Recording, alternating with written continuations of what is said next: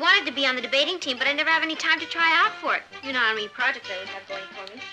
So this afternoon, when I heard they were forming a new team, I said to myself, Patty, you go in there and show them how it's done. So I went in there. And what was I? I was sensational. I really had them tied up in knots. Well, I'm sure you ought to talk to everyone, Patty. Why shouldn't she? She's got the biggest mouth. Sometime I'd like to debate whether or not he's human. Patty, did they tell you whether you're going to be on the debating team? No. But why would they pass up their golden opportunity? Hello, everybody. Hello, darling. Hi, Papa. Hi, Dad. You're home early. I know. I just couldn't stand it another minute down there at the office. Hard day? Well, it wasn't that it was so hard. It was just so noisy. That office is a madhouse. Phones ringing all the time, people talking a blue streak. That's the newspaper game for you. Hello, Richard. Boy, did I have a wild day today. You know that math teacher that everybody says is an ogre? Well, I've got a meeting out of the palm of my hand. I was torn between bluffing it through or throwing myself at his mercy, so I stayed after class and I said to him, look, Mr. It's for you. Hi, Tommy. No, I don't know who that was. I've never seen her before. How's things? Hey, you heard what happened in math class today. Would you like to hear what happened in history? Not particularly, Patty. Oh. Well, you know. A funny thing happened in gym, though. I went to pick up this medicine ball and Darling, your father's tired. Oh, I understand. You're kidding. Hey, did you hear the joke about the marathon walker who got tired before he got to the finish line? It was like this. Patty, don't you ever stop talking? I guess I just have a lot of interesting things to say, that's all. Oh, yeah? Okay. I'll talk to you later, Tom. Bye. I don't have to talk, you know. I just do it to be sociable. I think Patty's just excited about the debating team. Don't defend her. She couldn't keep quiet if her life depended on it. Oh, couldn't I? I'll bet you I could keep my mouth shut for 3 days if I wanted to. That's a bet. What do you mean? I mean that if for the next 72 hours you can go without saying one word, I will give you an extra week's allowance. In fact, I'll give you 2 extra weeks' allowance. Are you serious? Dead serious. It's a deal. When do we start? Right now.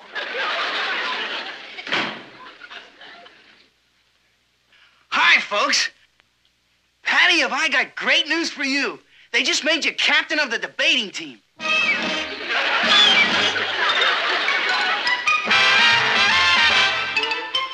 Meet Kathy, who's lived most everywhere, from Zanzibar to Berkeley Square. But Patty's only seen the sights a girl can see from Brooklyn Heights. What a crazy pair! But they're cousins, identical cousins all the way. One pair of matching bookends, different as night and day. Where Kathy adores a minuet, the ballet russe, and crepe Suzette. Our Patty loves to rock and roll, a hot dog makes her lose control. What a wild duet, still they're cousins, identical cousins, and you find they laugh alike, they walk alike, at times they even talk alike. You can lose your mind when cousins are two of a kind.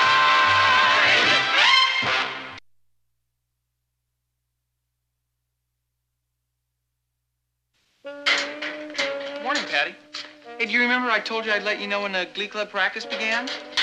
It's tonight. Why don't I pick you up at 8 o'clock? 8:30? Has something the matter with your throat? Something wrong with your head? Well, I hope you feel better. See you later. I wish he'd stop hanging around you. Doesn't he know you're my girl? Well, if he doesn't, why don't you tell him? Yeah, I know.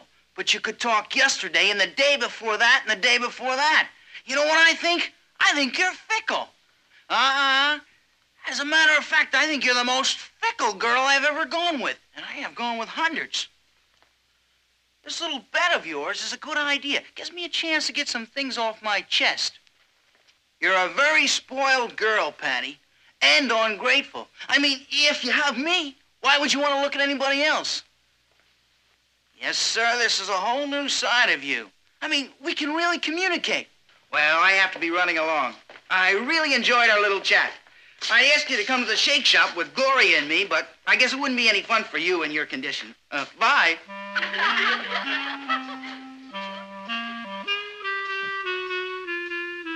Patty, I'm leaving now. Ted is downstairs. Are you sure you don't want to come?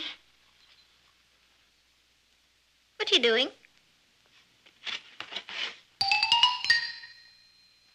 Can you spare it?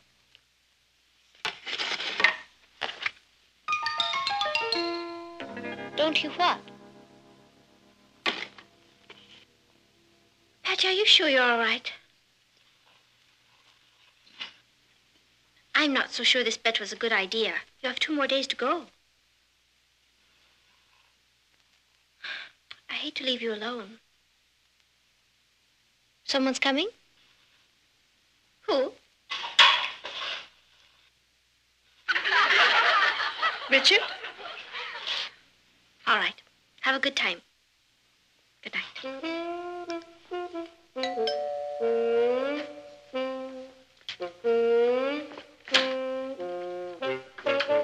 Good evening, Patty. I thought we'd continue our chat of this afternoon. Yes, sir, I said to myself, Rich, why don't you drop in on poor old Patty and give her a few minutes of your precious time? Sure I can. Did you know I was going to say that? I am not. Don't be ridiculous. What are you, some kind of a mind reader? I don't happen to think this is funny. Boy, will I be glad when you get your voice back so I can tell you what I think of you. If there's anything I can't stand, it's a wise guy.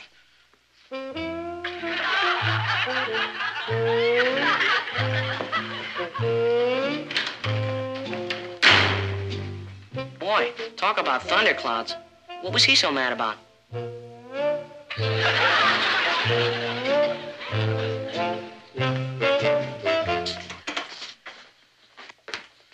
Here she comes, the girl with the golden voice. Did you bring any of those crazy cards with you? Good. After class, I'll take you over to the shake shop. I've been thinking up some things I want to tell you. All right, class. I'm going to hand back the essays that you turned in yesterday. And on the whole, I'm very proud of you. You did an excellent job. There was one essay in particular I think was especially good, and that was written by Patty Lane. Patty, will you come up here and read your essay to the class?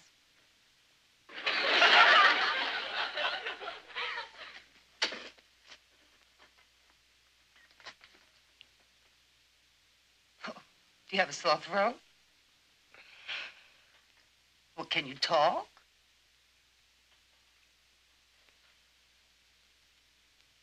Well, come up here and read your essay. You mean you can talk, you just refuse to?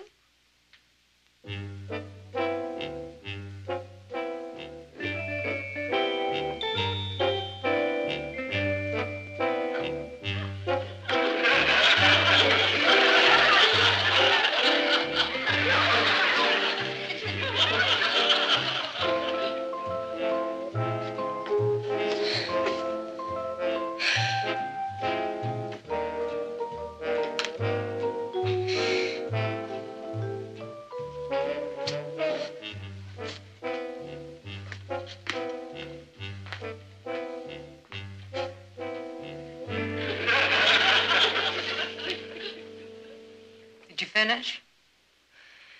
100 times? Very well, then.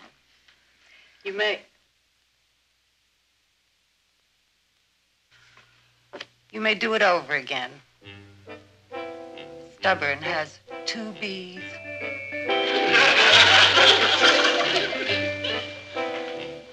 Oh, there you are. We thought you weren't coming. How long can it take to write I won't be stubborn 100 times? What's the matter? Can't she talk? No, but she's very big with signs. Did you bring any? Good. I was just talking to Gloria about taking her to the basketball game tonight. Oh, I know I promised you, but that was before you had your problem. I mean, what's the point of going to a basketball game if you can't yell? What are you going to do when they shoot a crucial basket? Just sit there?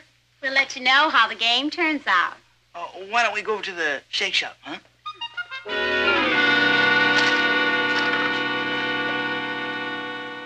Patty can't stand not having the last word. No? Look.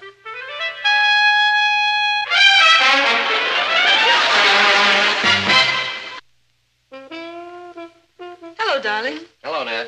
Guess who had to write "I will not be stubborn" 100 times today? You? No, I'll give you a clue. It's a sister of mine. Oh, I'm surprised. Patty's not stubborn. It was all a misunderstanding. Miss Blake asked Patty to read her essay to the class, and Patty refused. Why? Because of her bet with you. That silly thing? Oh, Patty doesn't think it's silly. She's taking it very seriously. Well, it's all well and good, but I never intended it to interfere with her schoolwork. Maybe I better have a little talk with her. If you do, it's going to be very one-sided. She's really stuck to this, hasn't she? 2 whole days.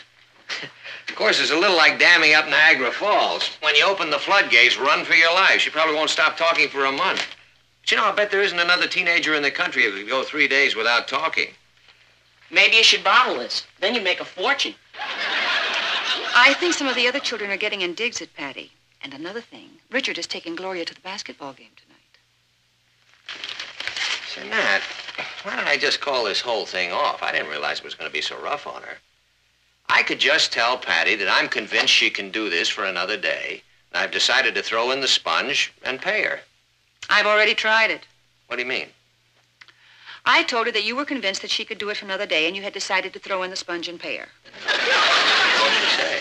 She said no. Well, she didn't exactly say no. She shook her head no. But why?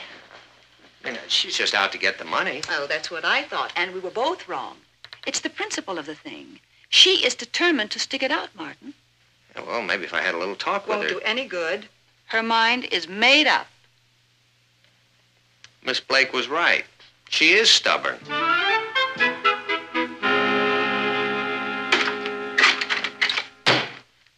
I know. Knock. Are you busy? Good. And there's a couple of things I want to say to you. I know you can't answer back, and I may never get this opportunity again. So, I just want to tell you that I think you're the greatest sister in the whole world. I tease you a lot, but I wouldn't trade you in for a new handset with batteries. Well, that's all I have to say. I'll start yelling at you when you can yell back. Come on, cut it out. The thing I can't stand is a sentimental thing.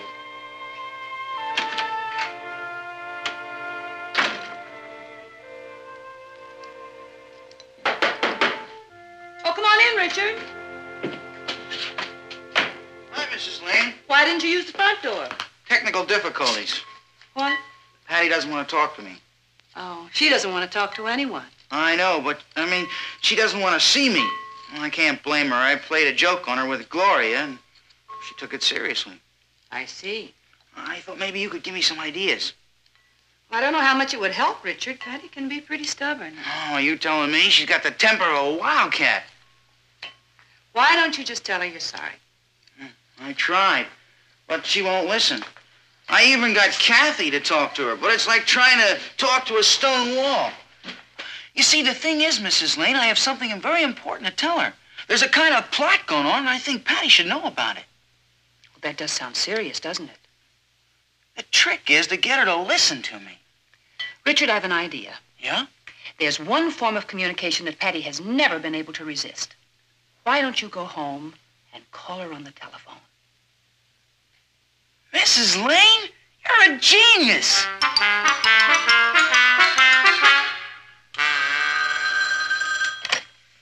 Patty? Hello? Are you there? Can you hear me? I have to talk to you. Ow! If you can hear me, rap twice. If you can't, rap once.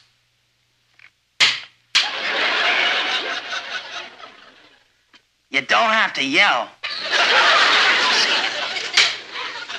It's very important, Patty. What do you say? Oh, come on. Can't you take a joke? You don't think Gloria means anything to me, do you? Well, you're wrong. That's why I have to see you. I'll come over in a half hour, okay?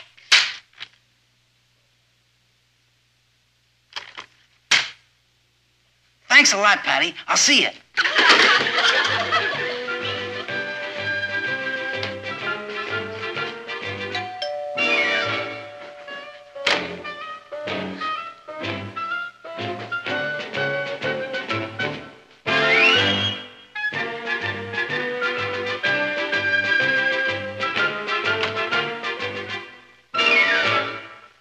I hate to bother you, Patty, but this is important. I was only joking. I told you I'm sorry. I admit I was wrong. I'm crazy about you. Patty, are you all right? Kiss me once for no and twice for yes. Oh, that's better. Can you talk now? Oh, well, when will you be able to talk? I'm not asking for me. I'm asking because I think you're in trouble. You know, Gloria tried out for the debating team, too. And she was pretty sore when they picked you and not her. They picked her as an alternate. Well, I just found out at the meeting tomorrow, she's going to ask them to remove you from the team so she can take your place. It's a pretty dirty trick. It's kind of clever when you think about it. Oh, I called you as soon as I heard. Boy, holding a telephone conversation with you is pretty hard on the eardrums. Well, what are you going to do?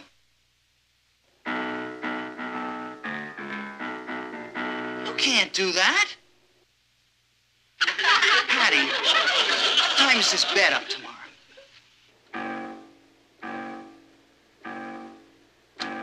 4 o'clock.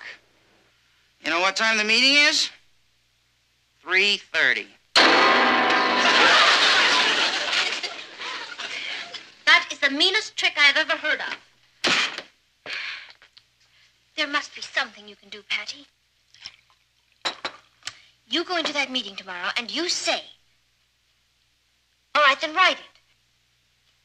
No, I suppose you're right. If Gloria's out to get you and you can't talk, you don't stand much of a chance. Patty, why don't you forget about the bet? Actually, it's only a half-hour's difference. Your father wouldn't mind. Isn't it important to you to be on the debating team? You're not going to let Gloria get away with this. Are you?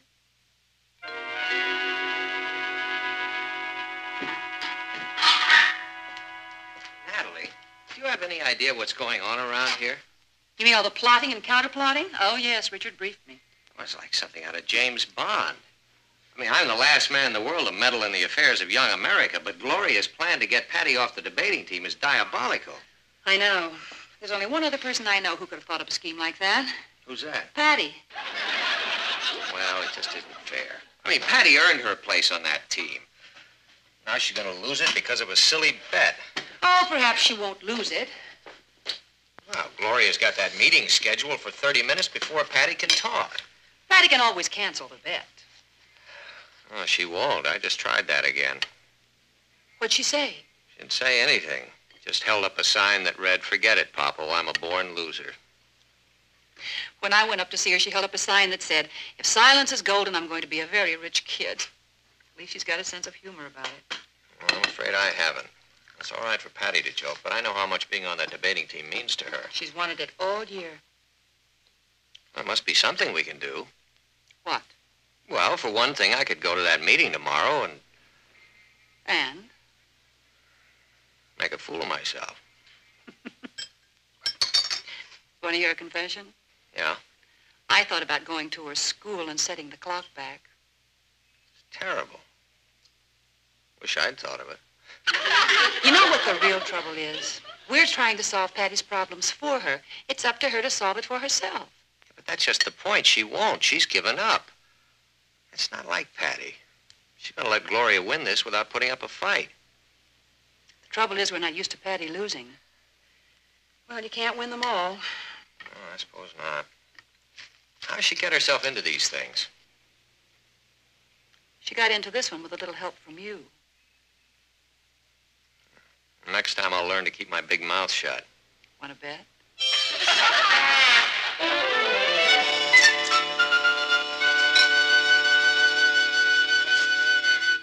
Why don't we get started? It's not 3:30. You're not even supposed to be here. You're not on the debating team. I'm an amicus curiae. What does that mean? I'm not sure. Big rush. Why don't we wait for Patty? She's our captain. Do you want a captain who can't even talk? We're having our first debate with Rockland High on Monday. You want to win, don't you? Come on, let's get to work. Why don't you adjourn until 4 o'clock? Because the meeting was called for 3:30. Look, if Patty's not interested enough to be here, she's not interested enough to be captain of the Brooklyn Heights High debating team. I tell you, she'll be here at 4 o'clock. Call the meeting to order. Goodbye, Richard. You wouldn't do this to Patty, would you? Gloria's right. If Patty was interested, she'd be here. Why don't I send out for sandwiches? Well, let's get the show on the road. Yeah. The meeting of the Brooklyn Heights High debating team is hereby called to order. I move that since Miss Patty Lane is absent from this meeting, she be removed from the debating team. Is there a second to the motion? I second it. A motion has been made and seconded. All in favor, say aye. All in favor of what? What's up, Drew? Patty, you changed your mind. Yeah, I thought we were going to lose you. Did you? Oh, you can't get rid of me that easily. Can you, Gloria, darling? Apparently not, darling. Hold everything. We have a motion before the House. All in favor, say aye. Aye. All opposed, nay. Nay. The motion is not passed. Now, let's get down to business. I think that's a great idea. And, Gloria, since you're just an alternate, why don't you, buzz off and get ready for Halloween? Anyway, you lost your bet. I'll talk to you later. Anytime, you'll find me at Patty's. Well, we have a lot of work to do. Group, I'm ready. In that case, why don't we take a half hour and relax, and we'll all meet back here at 4 o'clock. What's the point as long as we're here? As long as we're here and I'm captain, I say we should meet back here at 4 o'clock.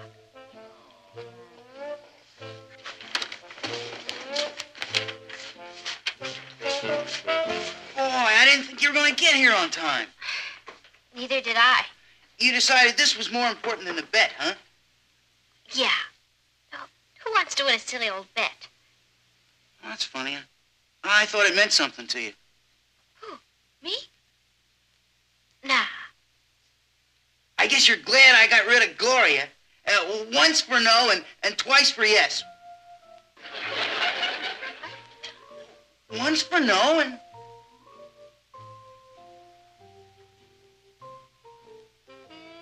No! What's the matter, Kathy? That's the least you can do for Pat.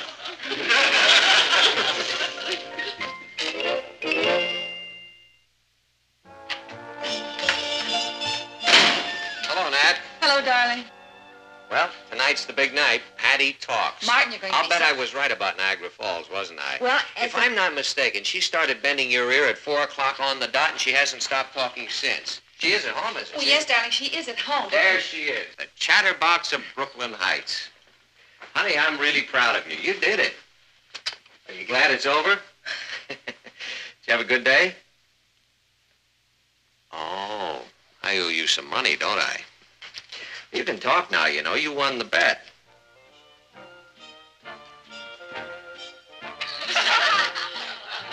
Laryngitis. I've been trying to tell you.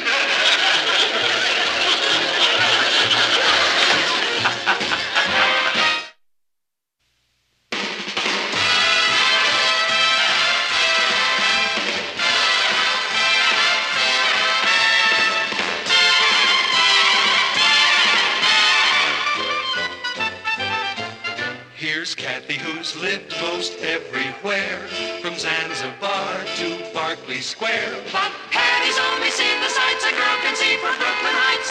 What a crazy pair, but they're cousins, identical cousins, and you'll find they laugh alike, They walk alike at times.